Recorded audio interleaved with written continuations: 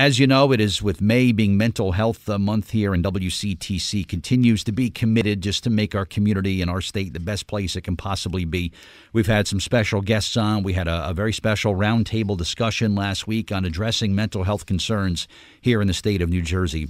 Had the privilege of hosting a business networking event last week, and this was at Jumping Brook Country Club in Neptune. And ran into some good friends of mine who are involved with a really good organization that's doing some wonderful work here in New Jersey called the American Foundation for Suicide Prevention. And my guest is with me now on the Jersey Central Newsmaker hotline just to provide an overview of what the group is all about and about some upcoming events that you will want to be a part of. Let's welcome in this morning the New Jersey Area Director, Elizabeth Roithmayr-Clemens, who's with us here on WCTC. Elizabeth, good morning. It's Bert Barron. How are you? Hi, good morning, Bert. I'm well. Thank you for having me on this morning. It's great to speak with you. And our friend in common here is doing some great work for your organization here. And he said that, we've got to get you on the air to talk about the work of what this the foundation is all about. The history of the American Foundation for Suicide Prevention. It's sort of an in-the-moment sort of crisis management group is kind of what it is, Elizabeth, at its core. Yeah.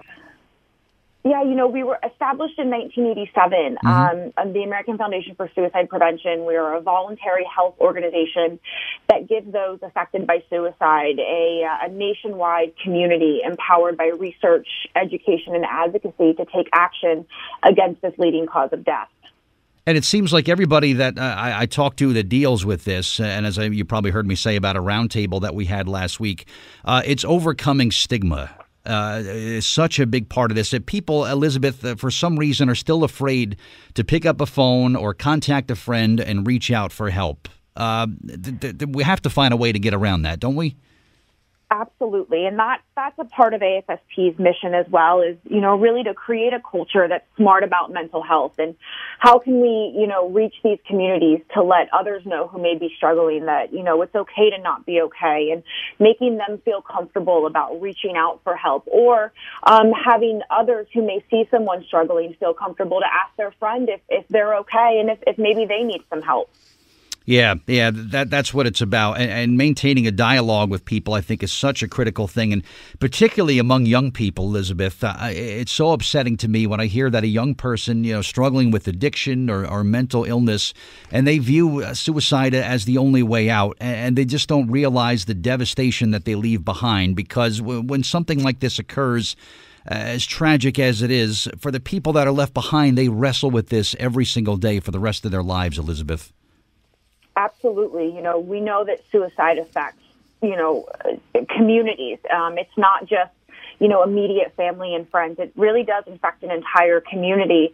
And so we really try to do what we can to make our impact and to let people know that there are resources out there, whether through AFSP or through other organizations like the Lifeline, just so that they know that they can reach out for help if they are struggling. Yeah, that's what it's about. And through your work, Liz, with the American Foundation for Suicide Prevention, it's fundraising, it's networking, and just like the event that I was at in Monmouth County last week, I think really goes a long way in just kind of getting information out to people about what resources are there and what are some things that are available for people. And the work that you and your fellow volunteers are doing is really just important and so critical. It really is.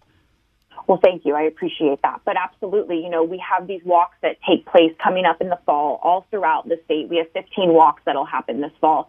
And through those funds that are raised at those walks, one of the most important things that we are able to provide back to those communities are our educational programs like Talk Saves Lives, More Than Sad, It's Real, our educational programs that are free of charge to communities, and we can come in and, get them engaged and educated on the role they can play in helping to either prevent suicide or really create this culture that'll be smarter about mental health. That's a lot of walking, too, and with all those walks here in New Jersey. And I think it's such a great way to kind of get people together and have events like this, which always in New Jersey always draw very well. And I'm excited to learn about these. But you want to just highlight a couple? We're based out of New Brunswick, Elizabeth. You have a couple that are in this immediate area that you want people to know about? Absolutely. We actually start off our first walk of the walk season with our big Jersey Shore walk, which will happen on September 14th, starting at Bar Anticipation in Lake Como. Nice. That's our biggest walk. We see over about 1,400 walkers. There's another walk that'll be close to your area, which is going to be our Hazlitt walk, taking place at the Hazlitt Pool Club, which is on Sunday, October 13th. And then the closest one to your area will actually wrap up our walk season on Sunday, November 3rd, which is our Middlesex County walk, taking place at Thompson Park, which is located in Jamesburg. But all of the walks can be found at a website, AFSP.org/NJWalks. Awesome. And so no matter where you're listening to us today, whether you're listening online, on the smartphone, the mobile device, maybe you have us on Alexa or whatever, anywhere in New Jersey where you can be a part of these events, set aside a little bit of time and come on out and support this great organization with these walks that are coming up. And with all those scheduled, there's really one that's happening somewhere in the state that's close to you. So if there's any way at all you can help out this really great group of people, please do so. As we wrap up, Elizabeth, do you want to share the National Suicide Prevention Lifeline? Because that's an important number for people to have available. Do you have that handy? You could share it with us? Absolutely. So the National Suicide Prevention Lifeline, which I'd like to mention is available 24 hours a day, 7 days a week, is 1-800-273-8255. And there's also a text line. If you don't feel comfortable calling and feel more comfortable texting, that number is, you would text 741-741. You text the word talk to that number, right? That's how the texting thing works?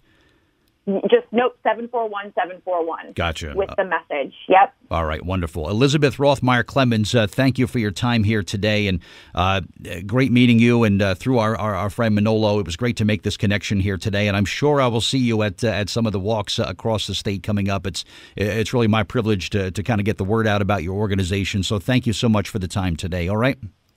Thank you. Thank you for the opportunity and for helping us create a culture that's smart about their mental health. We appreciate it.